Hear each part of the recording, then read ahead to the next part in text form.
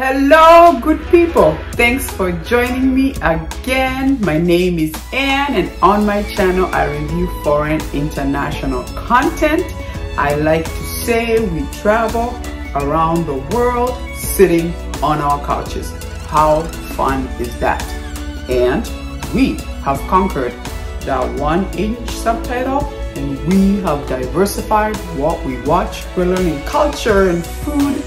Oh my word. I hope you have your passport. Let's go. Hi guys, thanks for joining me again. If you're new to my channel, welcome. My name is Ann, and on my channel, I review foreign international content.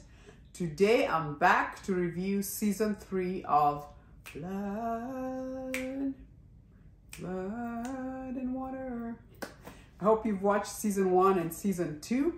And I have to say off the bat, is it just me, or did season 3 become so serious?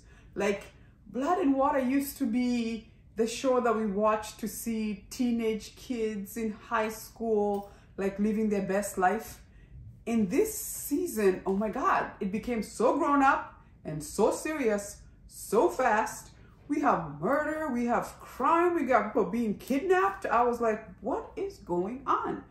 I have to say, usually I can binge watch, but season 3, I actually had to watch a couple episodes, come back.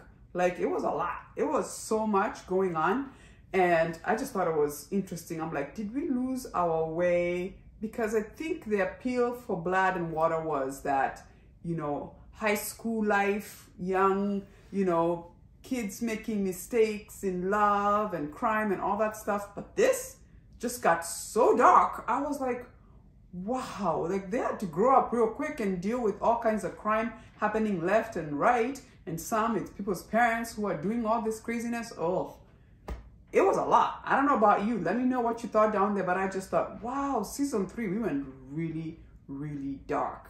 I really missed this, just the lightheartedness, the parties, the, you know, dress up, be whatever. I mean, they threw in a little bit of that, but I feel like the crimes and trying to get through all that was more than the fun. I feel like there wasn't a good balance. I'm not saying don't address the, you know, the issues, because clearly there's a lot of family history here with crime involved.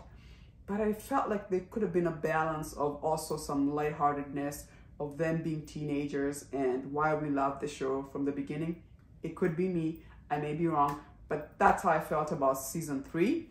Anyway, in season 3, we see Pulang obviously with her sister Fikile. Now they know of each other. Even Fikile is now coming to visit the family, almost like trying to rekindle. Now her mother has disappeared, so she's trying to find her mother.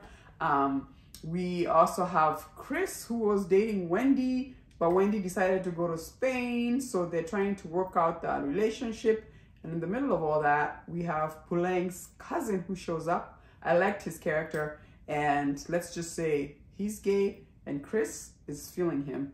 You have to keep watching what happens there. And then obviously, based on season 2, we saw that Wade got together with Pulang, but you know, Karabo in season 3 is still in there, and you have to see how Pulang and Wade navigate their relationship. They really have to like figure out, like, you know, are we friends or are we more than friends, right? That's something they have to figure that out. And then it doesn't help that Karabo is in the middle of all that, has always been in the middle of all that. I always felt like there was that love triangle going on with the 3 of them. And then it was just sad to see Karabo's parents, especially the mother, who comes in town. Yikes. That's all I'm gonna say if you haven't watched, but wow, gangster. She's definitely gangster. So I have to say, I don't know, season 3, it felt like, yeah, like, yes, there was a little bit of the what's going on in school. There was an investigation of the headmistress. They sent this person to come and investigate. That was interesting. The character of Tahira obviously has secrets, and Reese is in the middle of all that, trying to clean up all the mess that she created from previous season. So it was interesting. On the other hand, I have to say, it was dark. It was too dark for me. I'm not saying it was not good, but I have to say it was dark.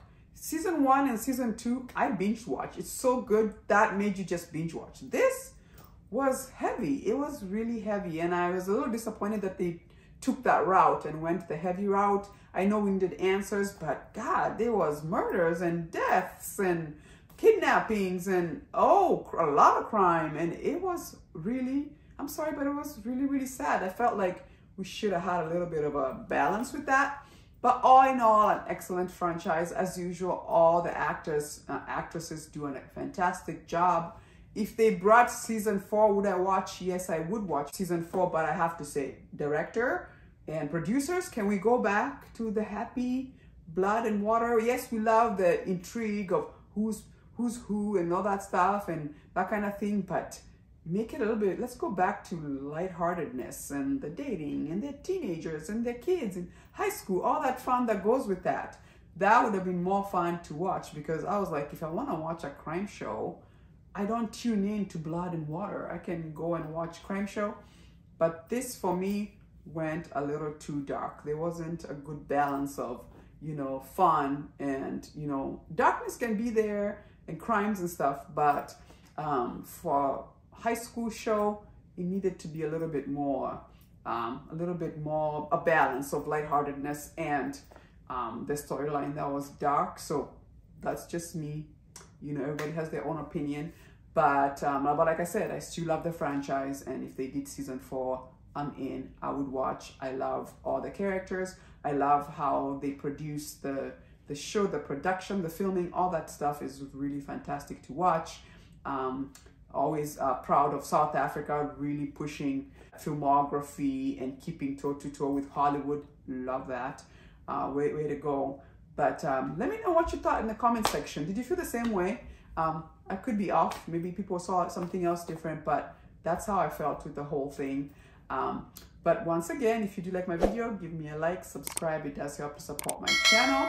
I'm currently reviewing Korean drama. We're doing Alchemy of Souls. Part 2 is out. I'm reviewing that every week. So if you love Korean dramas, please join us. We have fantastic discussions about the shows. So please feel free to join us, and I'll see you next time. Deuces.